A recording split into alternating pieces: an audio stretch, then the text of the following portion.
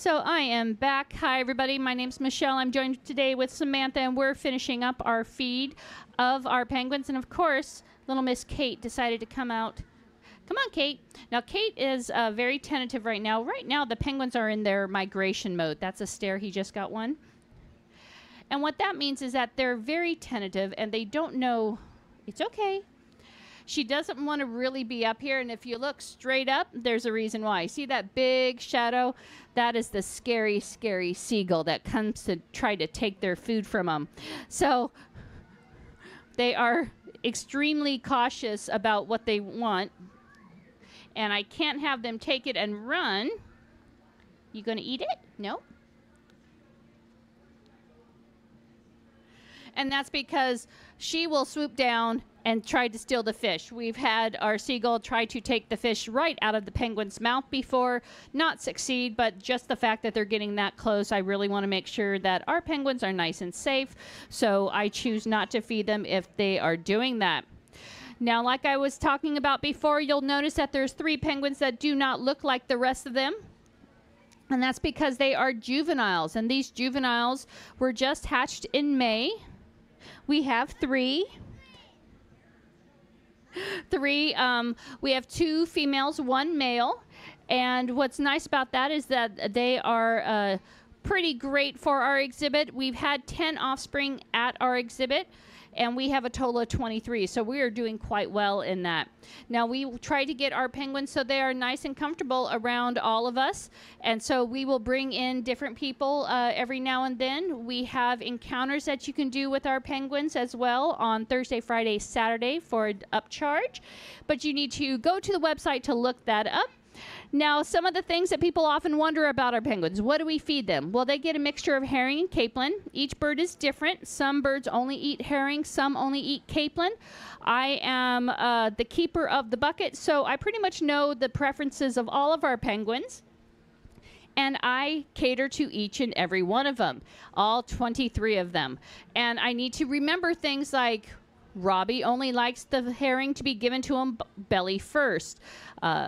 Whatever will only eat capelin, but she only wants him to give him to him back first. And these are all little peculiar things that each penguin has on their own. This is whatever coming up. She is 16 years old. She is our oldest penguin. Heidi is right here coming straight up for me. Are you going to eat this one now? There we go. So Heidi just got a herring. What I'm telling Samantha this is I'm not just saying it for my own health. Samantha is keeping track of everything that the penguins are eating. And this is something that we put into our logs at the end of the day. And what we look for are trends. During migration, they're going to be eating a lot more because they're going to be swimming a lot more. And so they're utilizing a lot more energy. And different times during the year, they will either increase their food or decrease depending on what is coming up. Now, penguins go through different types of phases. Right now, they're in their migratory phase. So like I said before, they're going to be spending a lot more time in the water than on land. When they're getting ready to do their breeding, they spend a lot more time on land than in the water.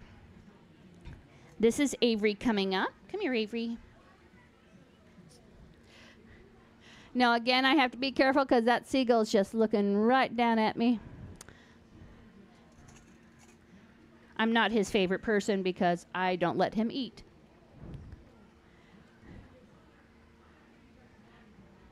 Come on. All right.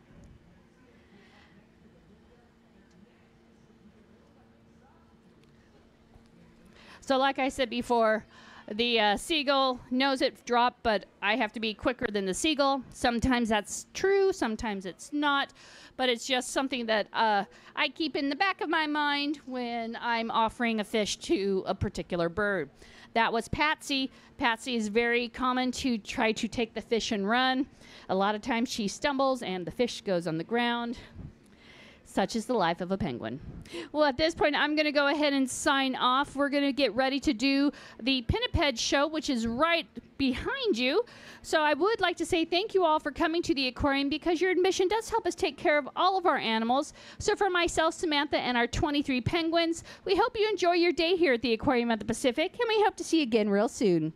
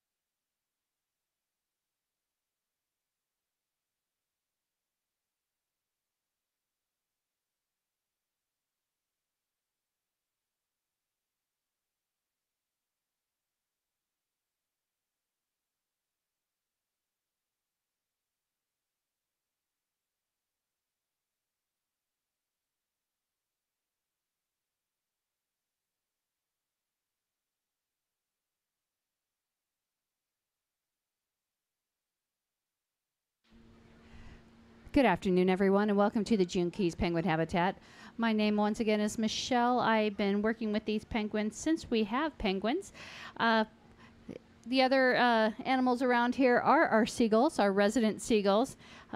If you notice, the penguins aren't liking to come up. That's why I did a little bit of an earlier feed just before the Pinniped show, just to kind of throw them off. But I was going to see if the penguins wanted any more food. We'll see if they come up. Right now, the penguins are in their migratory phase, which simply means that they're going to be spending a lot more time in the water. And they are very aware of what's going on around them. And if they perceive a threat being seagull or sound or bucket clanking, all of these different types of things can make the penguin not want to come up on deck and go into a flight mode. And you'll see 23 penguins, or maybe 20 because the chicks aren't all that great at this yet, start taking off. And that's normal for these animals at this time.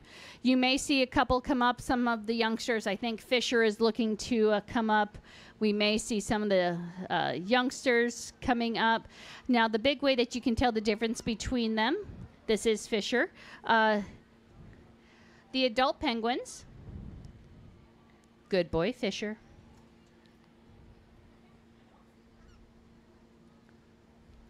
The adult penguins have that double black band around them. Buddy, you got to eat that for me.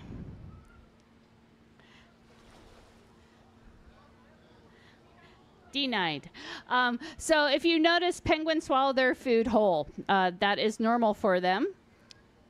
Another thing that I'm going to be doing, and if you notice, just that seagull flying down sent all of them swimming.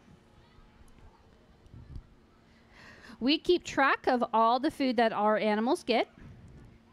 And that allows me to kind of see any type of trends that may be coming around. Migratory time, they don't eat a lot. They actually want to spend a lot of time in the water, so they will come up really quickly, try to grab the fish. Depending on if the seagulls hang around, I may do a toss feed as well, meaning that I'll toss food in the water. But if the seagulls are around, I don't want to reinforce the seagulls for staying around our deck. So it's one of those catch-22s. I can only do it if the seagulls are gone. And that is actually a chick, the one up by the camera, because you can tell by the way it's begging. Most of the seagulls, it must have just gone through its molt, so it doesn't have its chick feathers anymore, but it's still maintaining the sound of it. And that sound is telling the adult or the parents he wants food. And so he is going to be doing that kind of chirping sound to me, thinking that that's going to get him some food. And sorry, buddy, I'm here to feed the penguins. Now, feeding the penguins, they get two different types of restaurant quality food. They get a mixture of herring and capelin, and depending on the penguin is what it wants to eat. I will always offer them both types. Sometimes they want one over the other. For the most part, each penguin has its own type of food that they like to keep eating. But sometimes it will change. So during breeding time, it can change. We have penguins that predominantly eat only herring, but during breeding time, they want capelin instead. So it all depends on the mood of the penguin. And I keep track of all this in our logs. So coming when we get time to get into those different kind of seasons, I can make note of it and change our breakout. Right now, the penguins are getting about 9 kilos of herring and about 2 kilos of capelin. And if you want to know how many pounds that is, multiply that number by 2.2, and that will get you how much of poundage we feed our penguins every day. Now, sometimes they'll eat it all, sometimes they won't. You notice I have a nice little plate of capelin here. Pretty much right now, the only penguin eating capelin is this one that's coming up. Her name is Whatever. She is our oldest penguin, and she doesn't know if she wants to or not. Are you going to come up? Come on. I promise I'll keep the seagulls away. That's a no. Like I said, we keep track of everything. She has already eaten quite a bit today. She's had about 20 capelin, and for that size of a penguin, that's pretty good. During her molt, when she's getting ready to molt, she can eat up to 50 capelin. This is a capelin. It's a smaller fish. This is a herring. It's a lot meatier, so they're not going to eat as many. This is Patsy coming up, but Patsy is one of the birds that are extremely shy when it comes to the birds. So as long as up, and we have a seagull walking, so they just see the shadows and just see prey. These guys are prey items. Come on, Kate. The way that you can easily tell looking at an animal if it's a prey or predator is where their eyes are. Our eyes are in the front of our head. We are a predator. If you have eyes on the side of your head, most likely you are a prey species. So things like hoofstock and different things like that have eyes on the side of their heads. Now they're really good at spotting things in the water. They can. They have something called counter shading. So if something is looking down upon them, they blend into the ocean floor. If something's looking up, those white chests blend in with the sky above. And so it's a great way that they can try to camouflage themselves. Not only do predators have this, prey species also have it. So a predator that would have this is the orca. They have that counter shading so they can be stealth in their hunting. A lot of prey species have it, so they can be stealth and getting away. Now, one of the things that people often ask about feeding penguins, what is it like? Well, if anybody has ever had a 3-year-old, it's exactly like feeding a 3-year-old. Sometimes they'll throw the food back at you. Sometimes they'll start screaming at you for even offering them that whatever. And sometimes they will just turn their heads away and walk. I've had all of those things happen to me. And just think of it. 23 times and they never grow out of it. So I can get condolence cards later. Thank you very much. One of the neat things about these penguins is these are temperate penguins, and that simply means that they like this weather just like we like this weather. They're found in South America, and they don't mind the heat. One thing that they do have is really cold water right off their coast. And so that cold water we mimic here. The water here is around 60 degrees. And so if they ever get too hot, they just pop into the water and cool off. Now, coming right up here, this is Admiral Fancy Pants. He came with that name. Good boy. One of the things that we try to do is get these animals, there's my pin, kind of very calm around us. So when we have things like animal encounters that we have on Thursday, Fridays, and Saturdays, they know that if they come up here, nothing is bad is going to happen to them.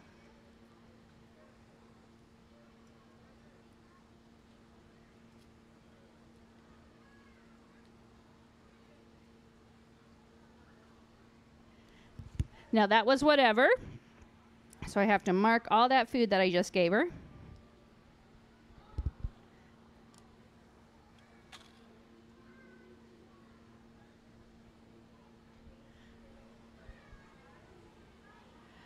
Slowly they'll start coming out. Now, some of the things that we look for, if you wonder how I know each penguin, there's 2 different ways. One, I can tell by pretty much the personality of the penguin, but those bracelets that they have on their flippers, on the right side, if the penguin has a bracelet on their right side, it's a male.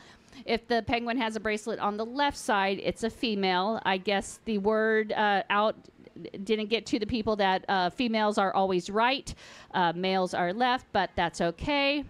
Come on, Jade. Oh, this is Roxy. Come on, Roxy. And that's a no. So, like I said, we always offer food. Sometimes they want it, sometimes they don't. We offer food at least 3 times a day.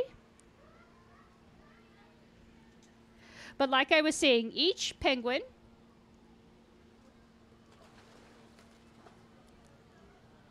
has kind of different colored beads, and those beads denote certain numbers, and those numbers are what allow us to know who is who.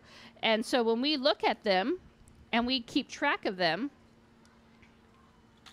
we're able to trade these penguins to other facilities. And that just means once that number is to that animal, that number stays with them. So when we think about our colony, we have a subset of the North American colony.